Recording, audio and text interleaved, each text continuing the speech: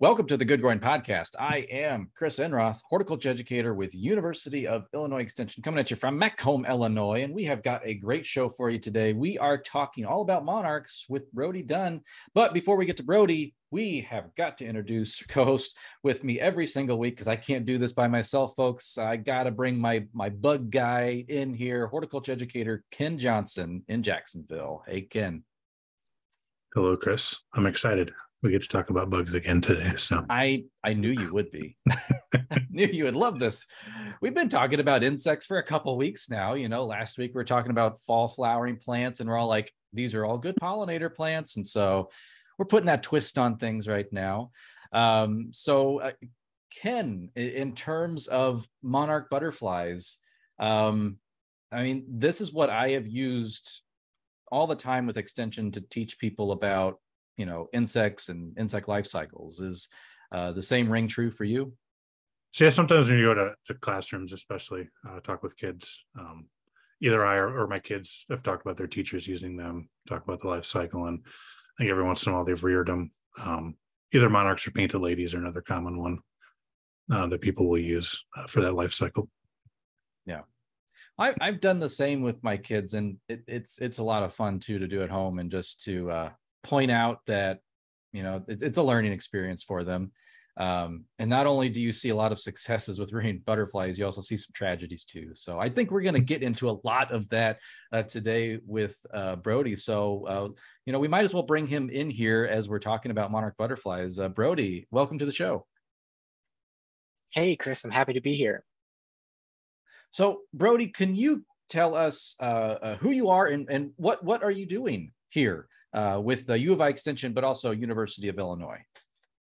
Yeah, sure thing. Well, like Brodie Dunn is my name. For Extension, I'm a visiting Extension outreach associate. And what I'm doing is I'm coordinating statewide pollinator programming for Extension. And I'm also doing some work for the Department of Entomology, the University of Illinois Urbana-Champaign. So, and Brodie, we are really happy to have you here. I was fortunate enough to get to know you as you were applying for this job, and we're all like, we got to hire this guy. So, I mean, you have done some pretty interesting research. So you are working with Dr. Nick Sider on cover crops. Is that correct? Yeah, that's correct. I was working with in Dr. Sider's lab, looking into the pests and beneficial insects in soybeans after a cereal rye cover crop has been planted. And I was also looking into the bird community that was in there too. And you also were the president of the Champaign County Audubon chapter. Is that correct? It was correct. It was correct until I think until I needed to graduate. Yep. At which point I had to set that one aside. Too much work on to have to be able to do both. Oh yeah. Well, I mean, we were talking about you, Brodie, and we were saying this guy gets it. He gets the connection between the circles of ecology out in wildlife, insects and birds, and then go higher up the food chain. So we're really happy to have you here. And we're going to talk about I-Pollinate here in a little bit. But right now, let's dive into monarch butterflies. So, okay, I have to ask you this, Brodie. Everyone knows about monarch butterflies, I suppose, and everyone talks about them. Everyone's worried about them. Why are they so special? Well, why should we care so much about monarch butterflies? Why should we care so much about monarch butterflies? Yeah, well, monarch butterflies are, it's impossible to deny that they're beautiful, that they're not beautiful, right? They're wonderful insects. They're also just deeply fascinating. You know, they have this huge, epic, long migration that they undergo. You know, most insects that you see out there, they're overwintering some way. You know, so the generation that you're seeing come up in spring, you know, it was laid as an egg in the fall, right? And for a monarch, the monarchs that you're seeing in the spring, it's not like that. You know, the monarchs have these four generations a year, and you know, this first generation, they come up partway into North America. Second generation keeps pushing forward up, and further up into Canada. And then the third and fourth generations are moving their way back down, and they go all the way back down to Mexico, where they overwinter. So it's the offspring of that overwintering population that are actually making that next making the migration northwards. Which I think that's just fascinating. It's this huge, big, long migration. Normally, we think of birds when we are talking about these continental, huge migrations, and here is this insect, this little tiny thing that's making that huge journey. I think that's just fascinating. I think it's one of the biggest reasons that it captivated us. I think it's that hero's journey, right? It's like Luke Skywalker going from the deserts of Tatooine, going over, trying to get to Alderaan, can't make it, gets the Death Star instead, and then winds up, it's that hero's journey, right? I couldn't have said it better myself, Chris. That's exactly. Perfect. Yeah, exactly. And I know Ken is loving this too. So we do celebrate Star Wars Day here on the show. Also, some of the needs of monarch butterflies. When we think about, this is the very fascinating creature, it does have some specific needs in terms of being part of its life cycle. So, Brodie, could you talk just a bit about, as we walk through the life cycle of the monarch from egg, caterpillar, pupa, adult? I mean, what does this insect need in those life stages? Well, they need the same thing everybody else needs. They need shelter and they need food, right? Mm-hmm. And that's a big issue for monarchs, is that it's a big issue for not just monarchs, it's all pollinators, right? We have this landscape that is increasingly divided up and increasingly devoted towards really intensive agriculture, where there's no weeds. It's all ag. There's no weeds. There's no edge. There's no habitat. So these monarchs, they're migrating, and they have fewer and fewer nectar resources, fewer places for them to stop and rest, and fewer places for them to be able to lay eggs, because they're exclusive to milkweeds, right? So these monarchs are obligately, they must lay eggs on a milkweed, and there's fewer and fewer stems of those milkweed out there, and that's a need that they have. All right, so you've mentioned some of the potential issues we've had with monarchs, those populations declining with habitat loss, and we've heard a lot about the population decline, them becoming threatened, things like that. So for the habitat loss, what are some of those driving factors behind that?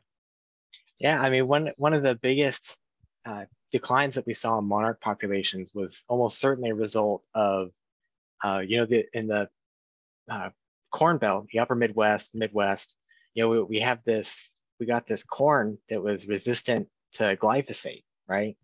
And glyphosate is pretty relatively non-toxic, right? So you wouldn't think that it would necessarily pose a huge problem for monarchs. The problem is that glyphosate just wiped out a ton of the floral resources that monarchs depended on. Also wiped out a ton of as I was talking about earlier, this obligate plant that it has to have, this milkweed, just wiped out a ton of those milkweed plants. And I think we've finally reached the sort of bottom of that, where we're no longer losing more milkweeds, but we're nowhere near the level of habitat that we used to have 20 years ago. So habitat is one of the biggest. What are some of the other, I guess, reasons we may be seeing those populations declining? Right. So the habitat is a really big one, and also those floral resources, the ability for these monarchs to be able to migrate and have food on their way is of course huge. There's also some diseases that are out there that are really hitting them hard, and you especially see these diseases emerge in captive reared monarchs, but it's called OE, and I honestly I can't pronounce the name. It's a big long Latin name. That's why they said that they don't want anyone to be able to say it. They just cut all the rest of it out. We'll call it OE, and that's all it's going to be. But yeah, and that's pretty devastating to them. It has a really high mortality rate, and it's at this point I think it's nationwide. It used to be isolated in certain spots, and now it's everywhere. Yeah, we see it here in Macomb. Sometimes we have like little school gardens or kindergarten classes. They raise monarchs just for like teaching about insect life cycles, and they have their little monarch rearing cage in the classroom, and this like insect just turns to goo. And it's just, yeah. Yeah. Every once in a while, a fly pops out, and that's a parasitized one, but that's a different, that's just nature's, those are the way of fun being ones. nature. Yeah, those are the fun ones, right? Yeah. So, and I just thought of one. When I'm driving around, like starting September time, I dread when I see this monarch butterfly creeping along the edge of the road. I'm like, no, don't you do it. Don't you do it. And then it like beelines across the road. I'm like, no. And I hit it with my car. Is that like a thing? Like mortality by car strikes? Mortality by car strikes is actually a pretty big source of mortality for them. It actually is, especially down south when they're overwintering. They actually do think that car mortality could play a role. Now, I don't think that, I think that's a little bit overstated. That's sort of my personal opinion. I think that car mortality is probably not as huge a factor as that habitat, as the habitat that we were talking about. But it actually is something that the scientists are talking about being an issue. Certainly not helping anything. Yeah, it's not helping, right? But I don't want folks to feel bad about finding a monarch caterpillar on their, or a monarch butterfly on their grill. If they've got a caterpillar, it's because they've been driving where they shouldn't be driving. Yeah, you shouldn't go in that field. But because of course it's an accident, and it's not your fault, right? And you feel real bad about it. You plant a couple more milkweed stems out there, and I think you'll more make up for it. Well, Brodie, speaking of feeling bad, there has been bad news about monarch populations. So the IUCN, there's this press release has been out all over the place. It blew up my news feeds, all from social media to just like being on national news. The monarch butterfly being listed as an endangered species. Now, I haven't heard anything come from the United States federal government or U.S. Fish and Wildlife Service or anything agency like that. What the heck just happened with the monarch butterfly in terms of being endangered? Right. Yeah. It blew up everybody's dashboard, and then yes. I even, and you guys both know this, of course, I had to basically convene an emergency meeting so we could talk about it with all the extension folks. So the International Union for Conservation in Nature declared monarchs to be endangered. And now that's different from the Endangered Species Act. Those are two different lists maintained by two different governing bodies. One's the federal government with the Endangered Species Act, and one is this organization, International Union for Conservation in Nature. Totally separate organizations. So what are the legal implications of an IUCN listing? There are none. There's no legal impact from it, but it does matter, right? Like, so while it's not, while the endangered species list and the IUCN endangered list, and while they're not the same list, they don't have the same instance, they have a lot of overlap, right? And when you click on Wikipedia and you look over in the right-hand corner and it says, if you're looking at a cheetah, for instance, you see that it says critically endangered. The IUCN, that's where they got that from, right? That's the database that Wikipedia uses. It matters that they've listed the monarch as endangered, but just legally speaking, I know a lot of farmers I would still be on the phone if it was the Endangered Species Act listing, because I would be talking to every single farmer in Illinois about what to do about these caterpillars that are, how do I protect these endangered species that are literally everywhere? You can't look left or right in Illinois and not see, evidence of a monarch or evidence of monarch habitat, right? Milkweeds, there's been a huge reduction in their numbers. They're still pretty common. So it would be a huge deal if the Endangered Species Act listed it. But this is the International Union for the Conservation in Nature list. So it's two different lists.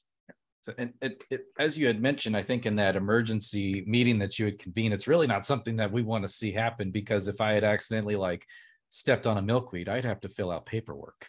Yeah, right. I mean, it's interesting. It's really an interesting issue, because we have seen these big declines in monarchs, but listing it would have huge implications for a lot of people. It would have implications for construction. It would have implications for cities to have vacant lots. It would have implications especially on farmers.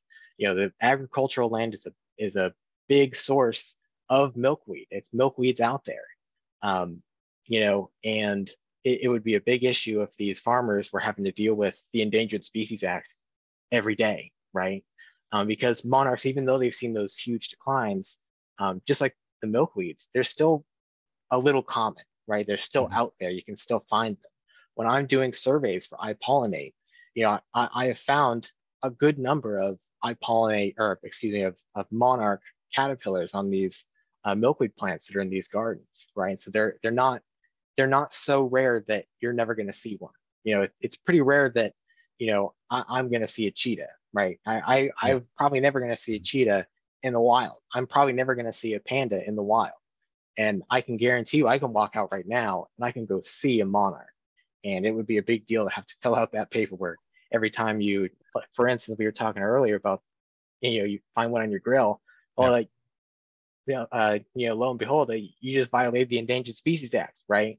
So there are things that have to be thought through before a listing becomes, we'd have to think really hard about listing it and what the implications of that would be. Yeah. I see the monarch butterfly as the symbol of North America. It's from Canada, US, Mexico, and it's like, it's everywhere. It would affect everybody. Yeah. Right. And I think that IUCN listing was just for the migratory ones, right? Because there are some in like South Florida that are permanently staying. Correct. Or in Florida, they don't fly. Mm-hmm. Yeah, I think there's some in Florida. I seem to recall that there's some in California, not many, but there's some in California that are non-migratory. I don't know if that makes a difference, but I think most people think they're migratory and don't know about the non-migratory. Right. So you guys have mentioned this emergency meeting, which I missed because I think I was on vacation. Oh, you weren't. Oh, Ken was on vacation. Ken was in Florida with the non-migratory monarchs. I think. Hanging out with us. So I have no idea what happened, but I heard that you shared some research on, or talked about some published stuff that's been published saying that monarchs butterflies are fine. Is that actually the case?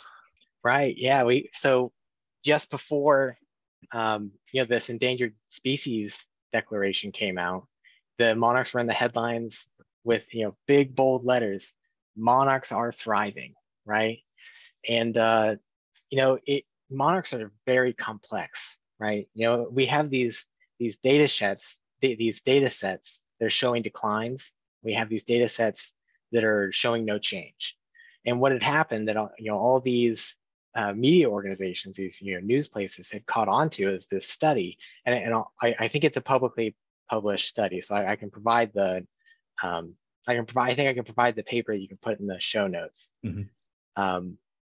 But there are some of these data sets that are showing declines and some that are not showing change. And in particular, this study had seen through the citizen science data, so all this community science data, that monarchs did not actually appear to be declining, but with one caveat, right?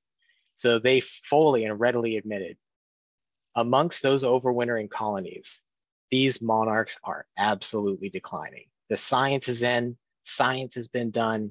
We all have a consensus. Monarchs are declining year after year in those overwintering colonies.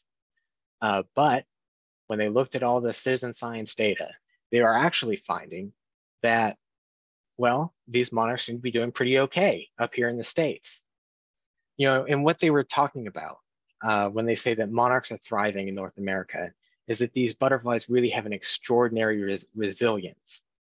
They're able to rebound from what are these really big, substantial population losses that they experience in that fourth generation. When they're down in their overwintering grounds and going down to their overwintering grounds, and they can take that tiny population and come spring, pretty much repopulate the entirety of North America. So why is that? They speculate on a number of reasons. Climate change in this case might actually be helping them because it's a little warmer, a little warmer, and a little more rain, a little more moisture in the Midwest, where they're their biggest population is, and that might actually be helping them to overcome some of these issues that herbicide has caused them. This glyphosate issue that I was talking about earlier. And they also think that maybe there might be some competition, some competitive pressure that's being relieved. Whereas before there might have been, when this huge population was coming back up into the States, on a given milkweed plant, there might be 5 butterflies laying eggs, right? Well, now there's only 1 butterfly laying eggs. And so maybe it is the case that these individual caterpillars are actually doing better per plant, per milkweed plant. And so they have a little bit less competition. They're able to move around more. They're able to get more resources.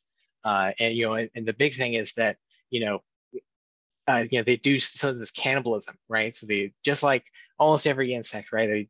They'll do cannibalism if you put too many of them all together, right? And so there's less of that going on because there's just fewer monarchs. So they're able to better utilize these resources as they're repopulating the states. So to answer your question, monarchs are okay for now, right? That's what it seems. It seems that they're able to handle these huge losses, and that they've got a bit of this cushion, this resilience that they can work with. But the problem is that we have no clue where that cushion stops. We have no clue where that resilience might end. And the authors say in the paper, there is a point at which these butterflies are not going to be able to repopulate, and we don't know where that point is. And we know that this overwintering population is slowly dwindling. So we just have to be aware of that, and we can't let this paper doesn't mean we can let our guard down. It's more nuanced to this data that we have on monarchs.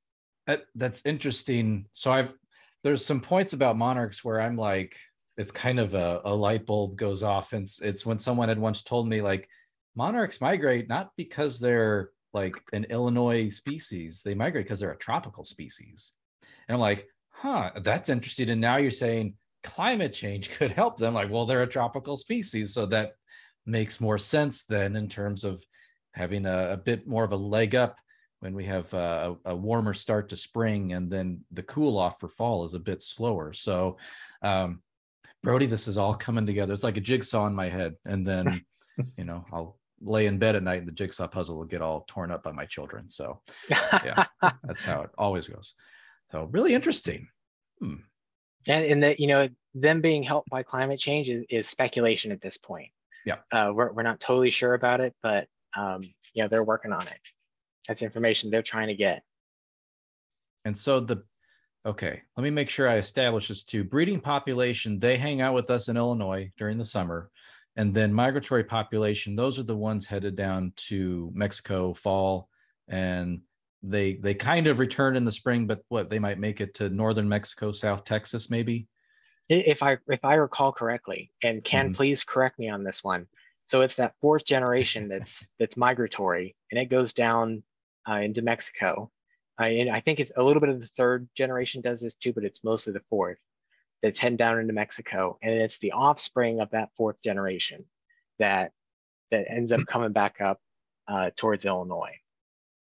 Yeah, so those overwintering ones will migrate a little bit, lay eggs, and those eggs or those offspring are what makes it to the Midwest. So I think that migrating generation, they live for 8-9 months, whereas normally they're living for a month or 2. Mm-hmm. They look pretty rough after those 8 months too. They're like, oh yeah, missing wings, and yeah, they're beaten up pretty bad. Oh yeah, absolutely. They're still beautiful. Still beautiful. We don't want them to think any less of themselves. They've just had a long, hard life. Yes, they have. They've flown more miles than are currently on. Like, there are cars out there that have fewer miles on them than some of these, butterfly. Yeah, they're putting. How many miles are on those wings? Like 3,000 miles, 4,000. Then they're fighting birds. They're fighting all kinds of things that, want to take a little nibble off of them. So it's pretty amazing. So when we talk about solutions, when it comes to monarch butterflies, let's talk about something that might have become a bit more controversial as of late. I think when I started into this whole monarch gig. Everyone's like, you gotta take the monarch caterpillars into your house and rear them, because it's something, I don't remember the statistic, but it's a very low statistic of caterpillars that actually make it to become an adult butterfly.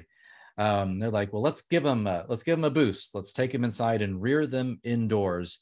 So It Brodie, seems so logical, doesn't it? Yeah. Doesn't it? This is what we do to our children. I mean, I used to just keep them in the backyard, and then my wife said, let's bring them inside. And so they're much healthier now. But is this going to save monarch butterflies if we bring them inside? Yeah, I mean, so bringing them inside is the standard protocol for every endangered species out there, right? Mm-hmm. You know, we get it's hard to walk around and not get, it's hard to navigate your life and not get a news story in your feed somewhere about a panda being born in captivity. Yes. And in fact, I got one this morning, right? Uh-huh. So yeah, I'm sure I got that. I need a check so I can figure yeah, that exactly. out. You know, Mm-hmm. and it's fine. I was looking for the panda. I want to know these pandas' names, right? Mm-hmm. They haven't named them yet, so we have to wait on the names. But I'll you get know, the this is live standard feed going here. Yeah, you know, so that's standard operating procedure for every animal that we know of that's endangered, right? We got to bring it inside. We're gonna protect them. We're gonna hug them. We're gonna make sure they've got food. We're gonna make sure they have all their needs met, and we're gonna send them out in the wild, right? And you know, really, in the last couple of years, we've found out we can't do that with monarchs, or we shouldn't do that with monarchs. You know, it's just become increasingly clear that monarchs raised indoors are not as capable as their outdoor friends, right? Mm-hmm. You know, there's a couple of reasons for that. You know, one is disease, and we mentioned disease earlier. This OE, monarchs get hit really hard by it, but outdoors, but indoors, it's a whole nother question. It's a whole nother ball game. You know, it's difficult even for labs who are trained in sterilizing, you know, and keeping a nice sterile environment for these monarchs. It's difficult for those labs to keep OE outbreaks in check, and it's extremely difficult for just a person, a person raising monarchs in their kitchen to do. Very difficult to keep OE, you know, out of any reasonably sized monarch breeding population that you've got going. But also there's another reason, which is that, you know, these monarchs that are raised indoors, we take them outside, and scientific studies have shown that once they're raised indoors, it's almost like they lose track of where they are in the world. They have no clue where they are or what they're doing. You know, you'll release 100 butterflies, maybe 20 of them fly south. And then another 20, well, they fly due east. And the rest of them, well, they'll fly kind of southeast, right? And, you know, that's not great, right? Because they have to use a lot of resources to try to migrate. And, you know, and even worse, more studies have found that these indoor reared monarchs are less capable in terms of flight strength. So they're not as strong flapping their wings. They can't flap their wings as long. Some studies have even found that they have worse coloration. So they're not as physically attractive to, you know, like the males aren't as physically attractive to the females. So it's horrible, really. You know, it's really unfortunate because we have this tool that we've become really good at, and, you know, as a species, you know, as humanity, we've gotten really good at being able to take and save a species just by bringing it inside and watching it and keeping an eye on it. It plays to our strengths. You know, we're so good at stewarding things, at animal husbandry. We're really good at it.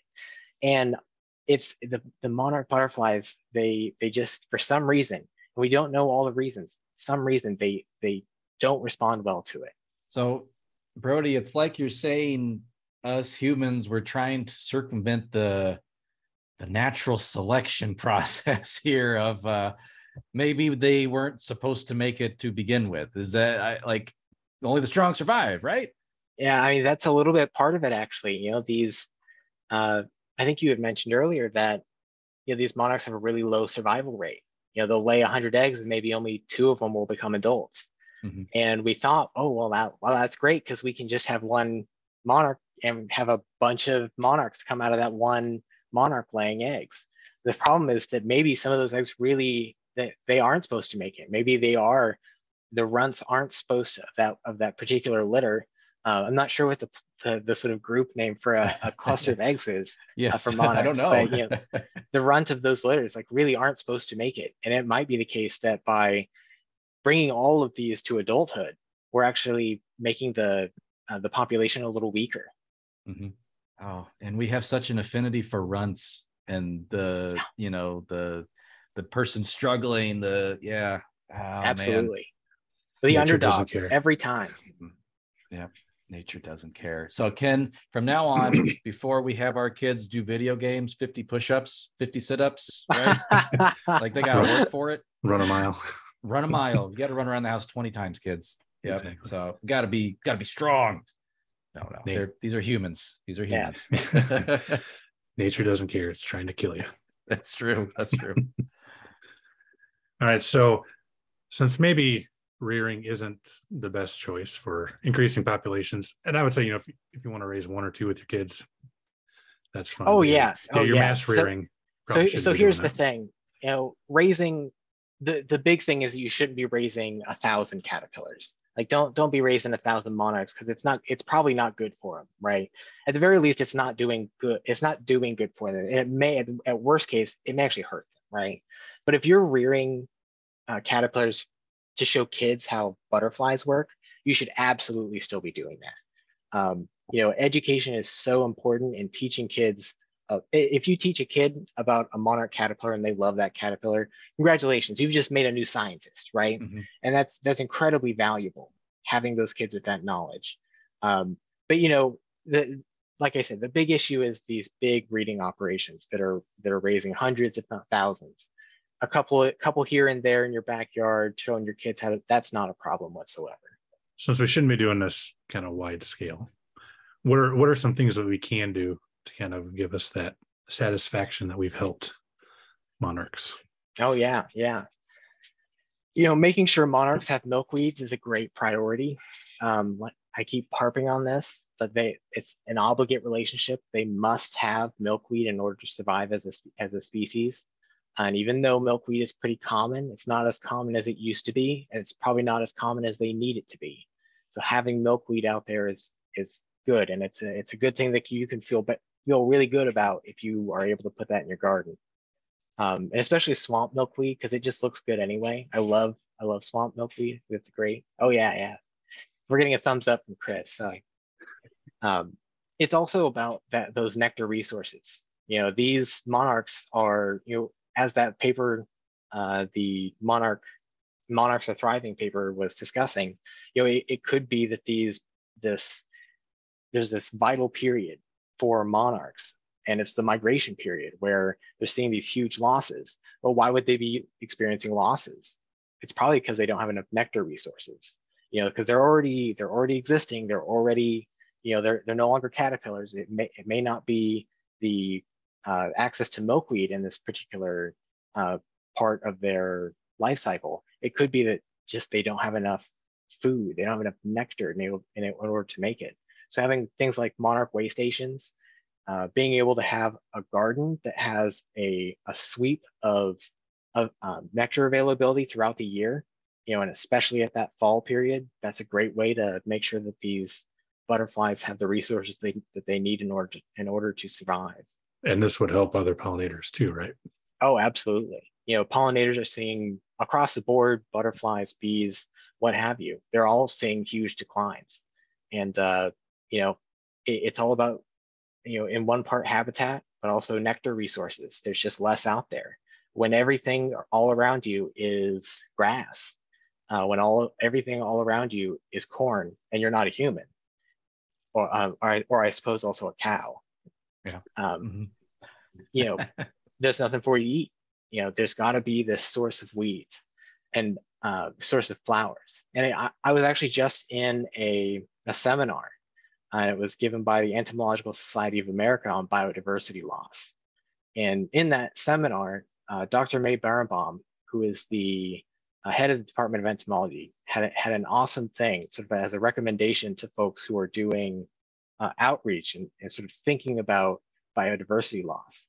And she said, maybe the thing that we can do is talk to folks about how, we know it's hard to put in these gardens. That's a lot of work. It's hard to go out and volunteer your time to do all these things. What about do no harm? First, do no harm. And I think that's a pretty, that's a really awesome idea. It really changed how I think about things, because there's so many things that we do that we don't need to do. And by not doing those things, maybe we could help pollinators a little bit. So for a farmer, that might look like, do I need to mow this waterway? Do I need to mow it right now? It's a little tall. I don't usually like, maybe I can leave these milkweeds out. Maybe I can leave some of these flowering plants out for these pollinators. For a city, maybe it's something really similar where, they're used to mowing their roadsides every month, right? Maybe they can cut back down on that mowing. But yeah, first do no harm is a great aspiration for some of that. I like that. That was my take when I teach invasive species controlled plant species for the most part. And at the end of my presentation, it was a similar thing. It's like, what can we do? Well, step one, do no harm. And I said, I don't want to be a contributor. And so it's like, I ripped out my burning bush, that has been escaping into the woods nearby, and it's non-native at pushing out native species. And so that's a perfect way to frame that as a big first step of a solution process, and do no harm. I love that. Dr. Barabom, way to go. Yeah. Good job. Absolutely. Yeah. Well, Brodie, we have picked your brain quite a bit on monarch butterflies, but I do want to ask you a little bit about the I-Pollinate project, which you helped to coordinate. So this is a couple citizen science projects. Could you maybe just real quick synopsis of these, and then is this citizen science, so anyone can do this, correct? Right. Yeah. So I-Pollinate is a community science project in 3 parts. Anybody can participate. All it requires is a bit of gardening and some time on I think it's the 3rd week of every month during the growing season, during the summer and the spring, summer, and a little bit in the fall. But the first and second part are usually done in conjunction with one another. They involve putting in a garden with a set list of plants. And the garden can be in any shape. It can even be in pots if you don't have enough yard space.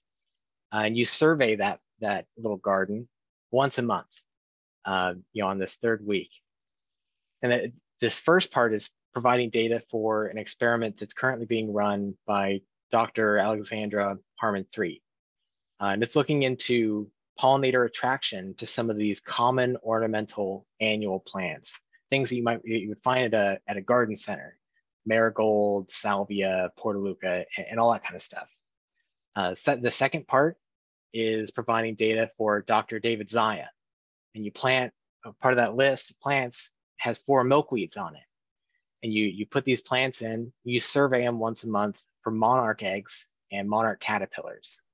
And that's going to tell him about monarch response to garden variability. So there's a part of this thing, you fill out a piece of paper that basically says, well, these are the top 5 plants in my garden that are the most attractive to pollinators. I see the most pollinators here, and how many flowers are on that plant. And he's able to take that data and look and see how monarchs respond to it. And then of course we have Bee Spotter, which you don't necessarily have to do it in conjunction with those first 2 projects. You'd go out as part of Bee Spotter, you take your phone, take your camera, and if you see a really awesome bumblebee that you want to take a picture of it, submit it to Bee Spotter, and they'll ID that bee for you. And they also provide resources in case you want to ID the bee, but you can submit it. A scientist will verify that identification, and they'll include it into this big database that they have of where these bees are. And I think it's bumblebees and honeybees that they're focused on. Well, the citizen, or the better term really is community science projects. I mean, these are very invaluable, as you had mentioned, Brodie, to scientists. whether it's that specific project, but it's data. Data's data, and data can be pulled and used in different ways and in different projects. And so it's super valuable. So we're going to leave a link below in the show description for the I-Pollinate community science projects. Brodie, I can't leave without asking you this last question. And I didn't tell you beforehand, but what's your favorite insect, or maybe grouping of insects? Do you have one? So I knew you were going to ask that. Yeah, I totally knew everyone it. knows. Everyone knows. So I tell you what, I'm not going to tell you what my favorite insect is because it changes day to day. But I will tell you what my favorite butterfly is, because it's not the monarch. It's the viceroy. I love the viceroy. And for folks that don't know, the viceroy looks almost identical to a monarch caterpillar.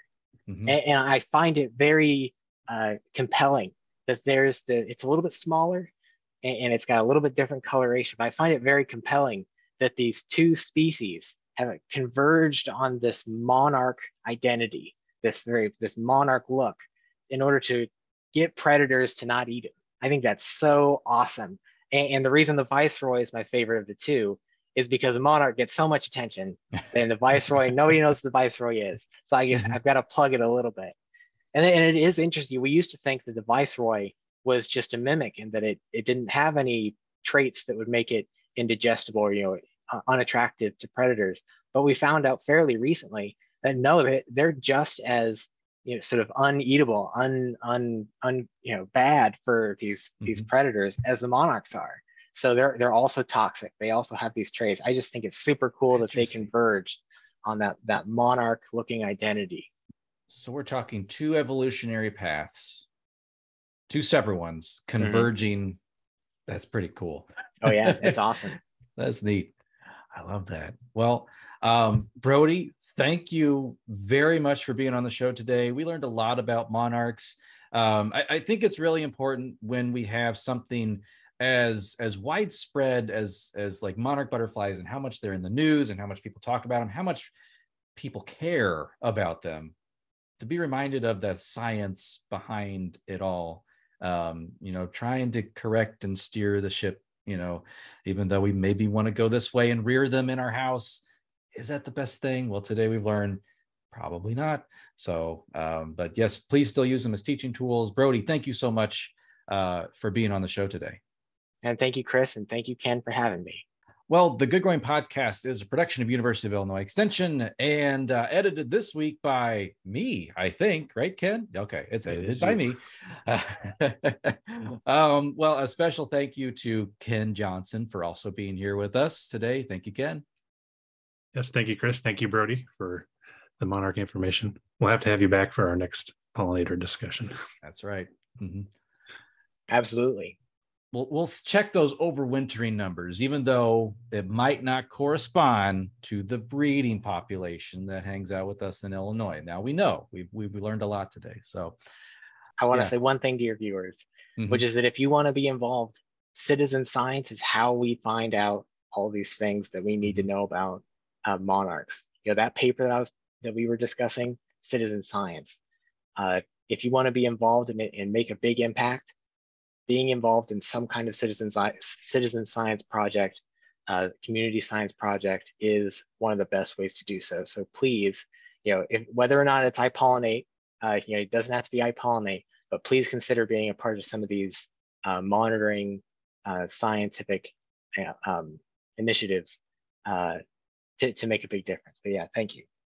Definitely. Yeah, we need you because we don't have enough Brodies to go around. We need more entomologists. And so Ken and I were trying to train our children to be like, some parents tape baseballs to the left hand of their kid while they sleep. We're putting spiders and things on our children's hands. So we're not that mean. We're nice parents. Really, we are. Maybe. Yeah, thank you guys. Thank you, bro. Thank you. And Chris, let's do this again next week. Oh, we shall do this again next week. We're going to be talking with horticulture educator Emily Swihart all about trees. So you won't want to miss that show as we get into fall, prime time for fall color, maybe planting some trees. We're also getting into winter where trees are going to maybe struggle. We got ice, we got snow coming our way. So folks, listeners, thank you for doing what you do best, and that is listening. Or if you're watching us on YouTube, watching. And as always, keep on growing.